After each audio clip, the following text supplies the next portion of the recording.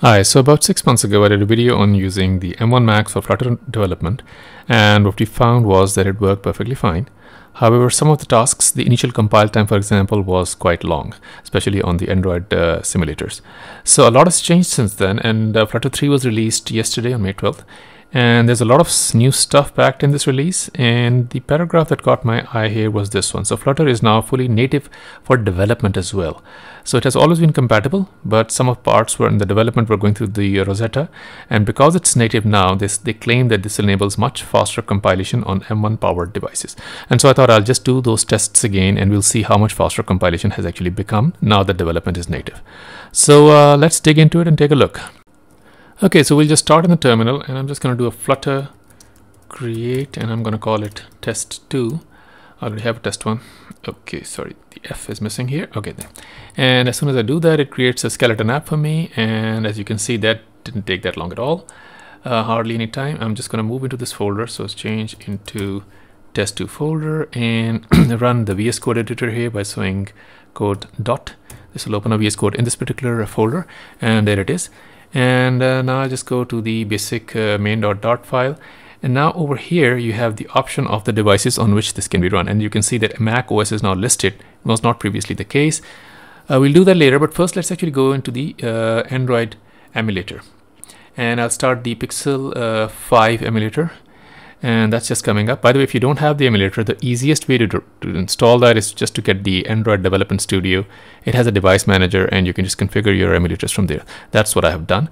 It is native M1, and so as you can see, it comes up pretty quickly. I have not experienced any problems with it. So that's up and running, and with that, I'm just going to go ahead and run it. So start debugging, and this will start the process. Now, I'm going to leave the link in the description to the previous video from Flutter 2.2 from 6 months ago. And if you run that, you will see that at that time, this particular process was taking more than a minute, about a minute and 10 seconds. The first build would take long, but after that, the hot reload was very fast. And hot reload is always fast with Flutter apps because, you know, once they are in the device, you can just make a change, do a save, and it immediately updates the interface on the device. But now even the initial load, as you can see, is not taking that long. So it's significantly faster. This took about 30 seconds, I think. And yeah, and then it just starts running. And of course, hot reload, as before, is going to be very fast anyways. So color blue, for example, if I just make it red just to demonstrate that, and I just do a control save, immediately it becomes red. So that was already the case, but the first load time has been cut by cut to less than half. So that's very significant and a big improvement for development of Flutter on the M1 Macs. So next I'm going to run the same code base on the iOS emulator. So I'm just going to start the iOS simulator like this from within VS Code. This is just coming up. This is the iPhone 13 Pro Max, and yeah, there it is. And again, it's pretty snappy. It's native, of course, because it's Apple anyways. And again, we'll do the same thing. We'll just go in and we'll start debugging. And as you will see, this will take about the same amount of time, and it will not be a problem. So overall, I think my experience while this is loading of a Flutter app on the M1 has been good. It was already good. The apps that were being produced were universal binaries, but now with native M1 support on the development side as well, I've noticed that everything is faster, and so it's quite nice. And remember, this laptop is now more than a year old, and so it's holding up its own very nicely. And the M1 Mac, the basic chip on the Air, perfectly fine. And of course, this is the 8 GB machine, because people often ask that, and it has got no bottlenecks on the memory for this kind of development. Of course, this is a skeleton app. As your apps become bigger, it might take longer, but the process is fairly efficient. So this is loading up right now. It's running the Xcode build.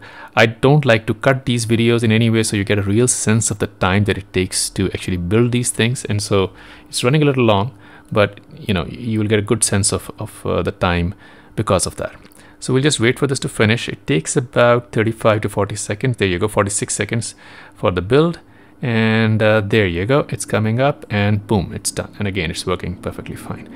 So that's as far as the iOS build is concerned. And so in fact, in the version 2.2, when it was not native, the Android build was taking much longer than the iOS build. Interestingly, now the Android has been optimized so much that it's actually faster than the iPhone build. So you know, you gain a little bit over there, and you lost about 10 seconds here. But again, it's all overall the experience is much faster. So I'm going to stop this as well, and just to show you the Mac version as well, because this was not previously supported, but now from the same code base you can also do a native Mac OS build. So let's do that now, and just run it, and this time it's going to launch on the native Mac app. Now you get a lot of warnings, so don't worry about these. It runs anyways. So it's building the Mac OS application. It's just showing Mac OS Darwin as the target, and it's not going to take that long in my experience when I ran it previously. There we go, it is done. And so exactly the same app, this time formatted to look nice on a desktop app. So this is not a web app or anything. This is not an Android app running, or sorry, an iPhone app. This is the native Darwin Mac OS app, and that's brilliant, right? So the same code base was previously already there on the mobile side. It's also there now on the native Mac, and of course it already supports Windows and Linux. I don't have those, but yes, you can build those as well. And as a final one, we'll leave this alone. I'll just shut it down from here. There we go. And as a final one, we can also, of course, still do the Chrome web build. So let's just do that for fun anyways. That's the last one. And let's just run it one more time. And this time Chrome is going to come up, waiting for connection to the debug services on Chrome.